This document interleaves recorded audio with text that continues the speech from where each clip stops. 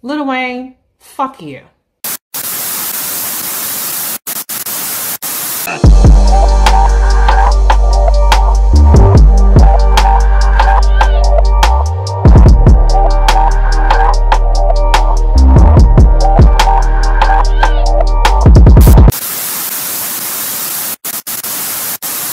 Lil Wayne, fuck you.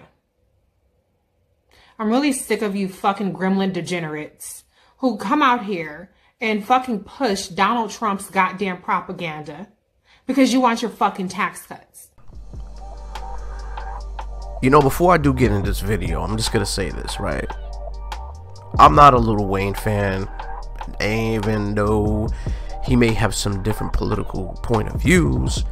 That doesn't mean I'm not a fan of his, or I should say I'm not a fan of his, or that doesn't mean I'm gonna be a fan of his, because he has a political point of views that I may agree with or disagree with. So I'm gonna say it like this, man. And I just think it's just really so ironically funny how all of a sudden Lil Wayne is a degenerate. Y'all gotta call him a bunch of names, probably call him gremlin, like the stuff I've used to call this motherfucker a long time ago. But I just think it's really funny that all of a sudden, to black women now, because I mean she's a black woman now, so she's a not saying she's a spokesperson for black women, but I'm saying she's a black woman and she's speaking on these issues. And I guarantee you this chick is a Lil Wayne fan. She's disappointed in Lil Wayne. Obviously she's hurt. She's all in her emotions because she's hurt that her favorite idol is now a degenerate for having a, I wouldn't say political point of view, but I guess so, because as you can see in the picture, he's endorsed Donald Trump.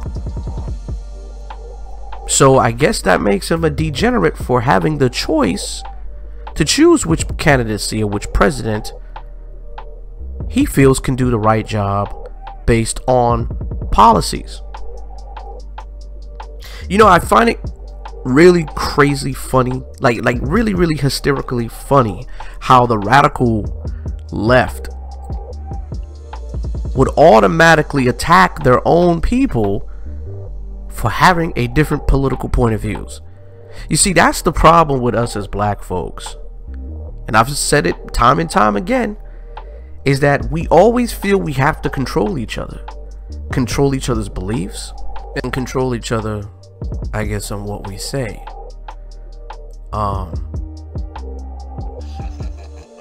Besides the point, I think Lil Wayne should have the right to choose whoever he fucking feels like choosing to be his president. I mean, just like you do. But listen, if it's based off common sense, man, we gotta really look at policies here, man. All right, let's say, for instance, said in the early beginning of the video, I can't believe you voting for Donald Trump because of a effing tax plan, because you want your taxes cut. Well, check this out. For big corporation businesses, yes, and people who make at least over 100 grand, I believe, you know, those taxes will be taxed against people who make more money, I guess, aka the rich, right?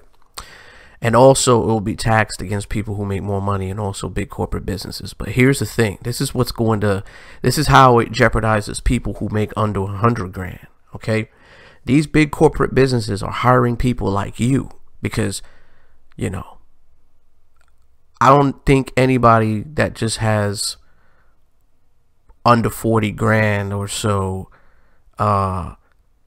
is gonna own a business. I'm not, well, then again, I could be wrong, but I'm just thinking I wouldn't expect that for somebody to want to get a loan for 40 grand. Short, man, just make a long story short, these businesses are going to not only get taxed, but when they hire you, they're going to pay you less money because they can't afford to pay you, because of the taxes they got to pay. Not just that, or there will be a reduction on hours.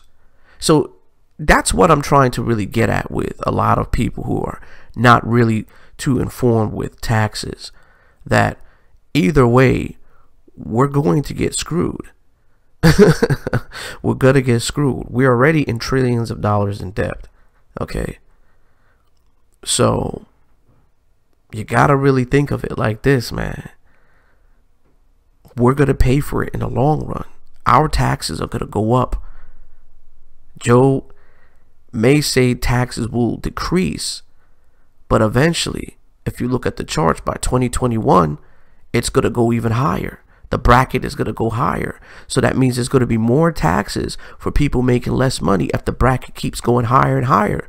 For these big corporation businesses being taxed, all that tax that they're being taxed on is going to come down on us, because they're either going to pay us less money, they're either going to give us less hours, and our taxes throughout the years will go up. So don't believe in all that on what Joe is telling you. He's telling you the front end of the story, but he's not giving you the back end of the story. See, I used to be a heavily Democratic supporter until I started to really do more research in the political stance, and when it comes down to foreign policies and taxes. I know this is a little bit more into politics, but everything that we do in life is based off politics. Just think about it. With racism, with colorism, with fights within us and in our community, and I can't believe you'll go for Donald Trump, and he's just all this other stuff, man.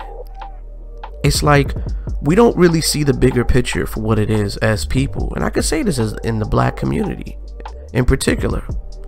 The reason why I speak upon this because I am part of it. So we don't really take accountable for looking into laws that are in place in the system for us, just like policies. See, now more and more every day you're starting to see blacks getting more educated on things. This is a good thing that we're emotionally involved like this woman is, even though despite my disagreements with her stance, and also with what she's going to say with her political views, and also on Lil Wayne. Well, one thing I can agree with you on, I'm not a fan of Lil Wayne. Okay, I never will be. I've even stated that before. I don't like his music. I think his music is trash. I think his shit is trash.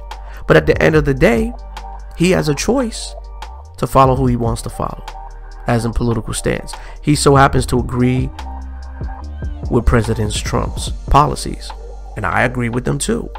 Because listen, I really don't believe Donald Trump hates this country as much as the mainstream media claims it to be, as far as him being a racist. Because if Donald Trump was a racist, let's just say, hypothetically speaking, he was a full-blown racist, right? Then people will say, hey, well, if he's a full-blown racist, he would be unfit to run this country. And a lot of people think he is. But if you look in stored with his policies and what he's doing, they're not being reported on mainstream media.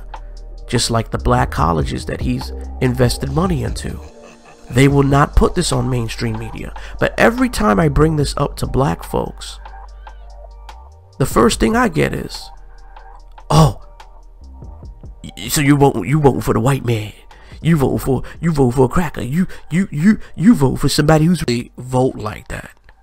And I said that I don't even stand on one political party. I always say I go for who I feel has the best policies, and I think at this time around, Donald Trump has the best policies, and right now he's got the best thing that is looking good for America, that could possibly, give us a little bit of breathing space, from this trillions of dollars in debt that we're in, and try to get America's jobs back from different countries back into our country, so that way we can hire our own people, and that way we can manufacture things that's supposed to be made in America, not made in China. So I get it. Our country comes first.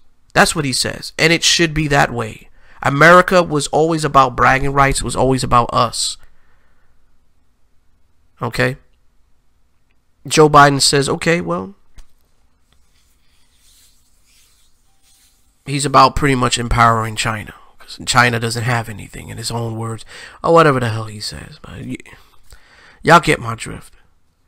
So, besides the whole point in the racial comments and stuff like that, I don't, you know, everything, yeah, I mean, you kind of put that into a sense, but really and truly, it's not, it's deeper than that, man. It's deeper than racism, man. It's deeper than what Joe's doing, man. It's a whole lot deeper than that, man.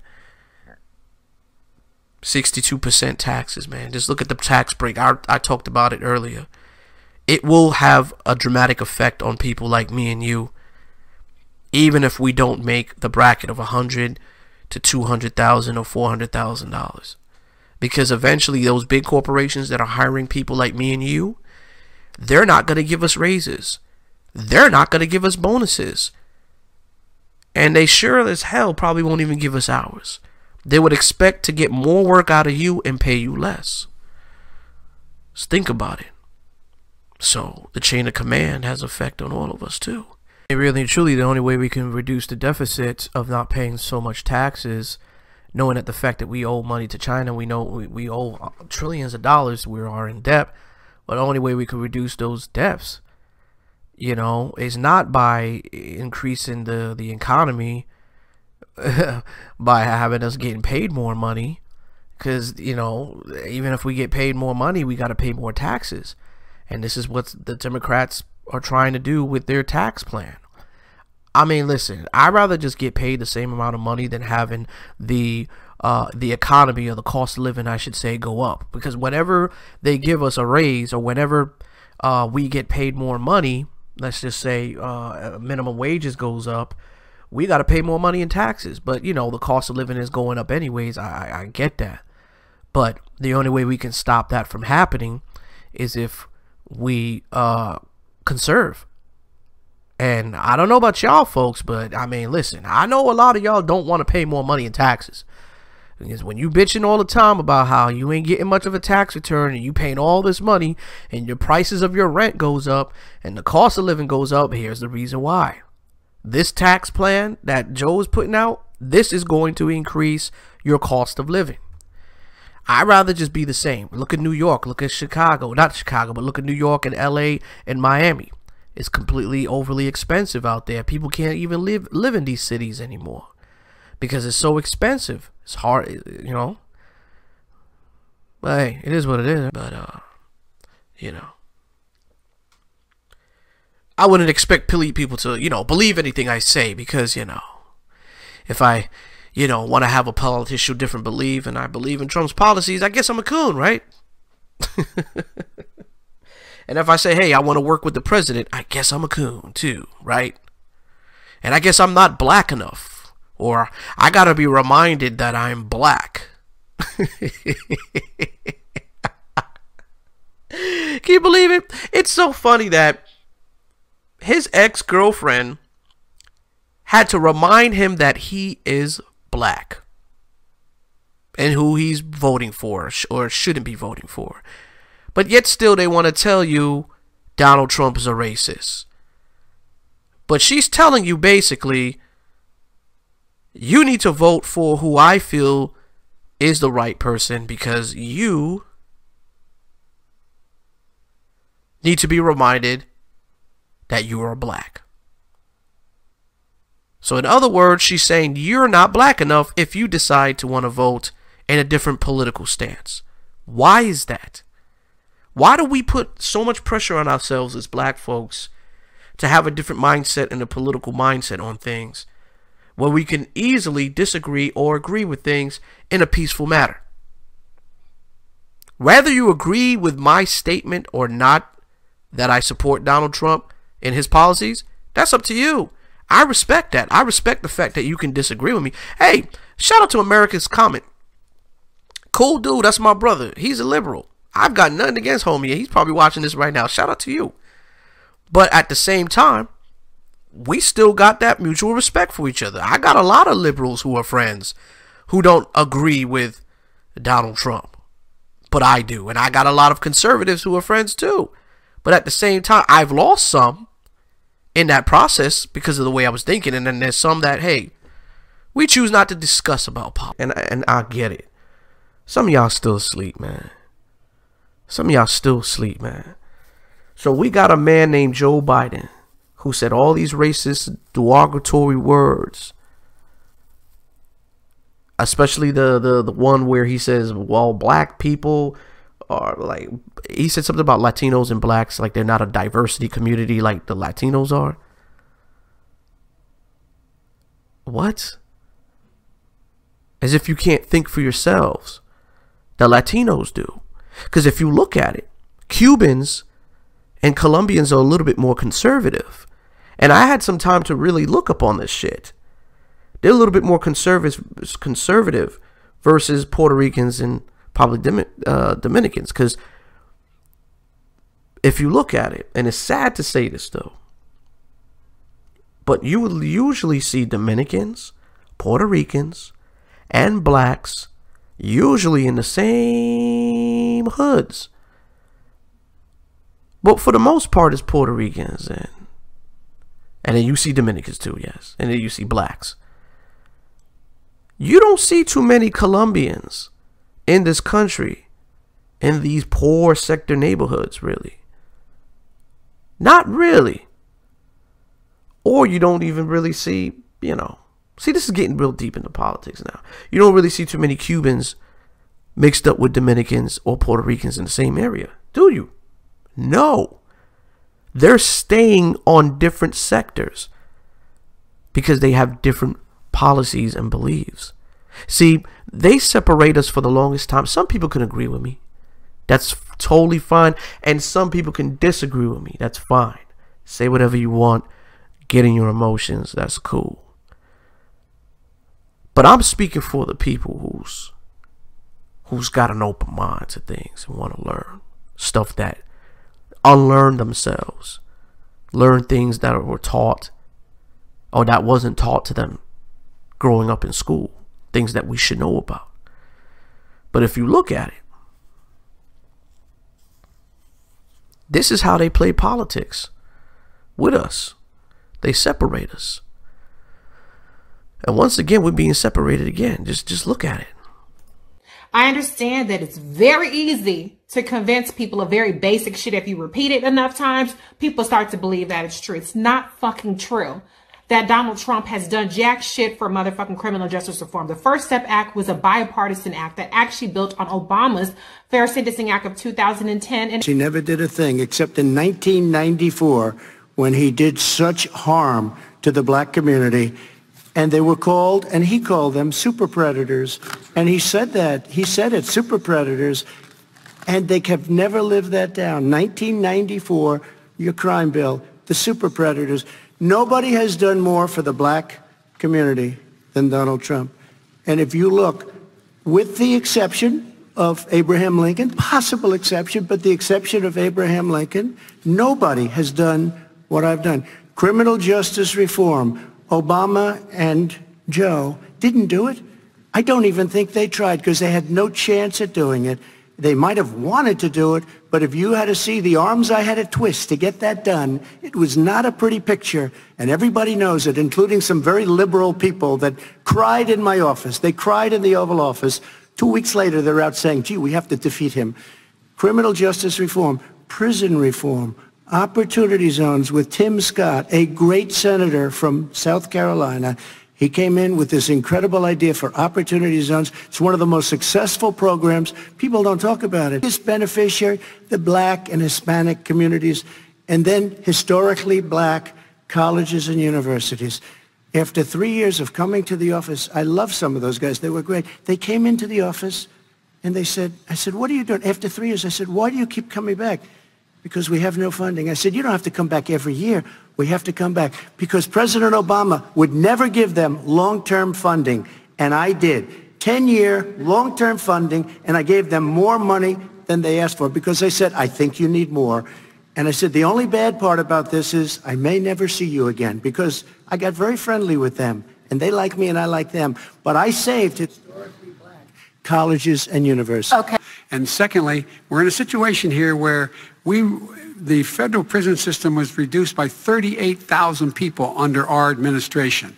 And one of these things we should be doing, there should be no minimum mandatories in the law. That's why I'm offering $20 billion to states to change their state laws to eliminate minimum mandatories and set up drug courts. No one should be going to jail because they have a drug problem. They should be going to rehabilitation, not to jail. We should fundamentally change the system, and that's what I'm going to do. But why didn't he do it 4 years ago? Why didn't you do that 4 years ago, even less than that? Why didn't you? You were vice president. You keep talking about all these things you're going to do, and you're going to do this.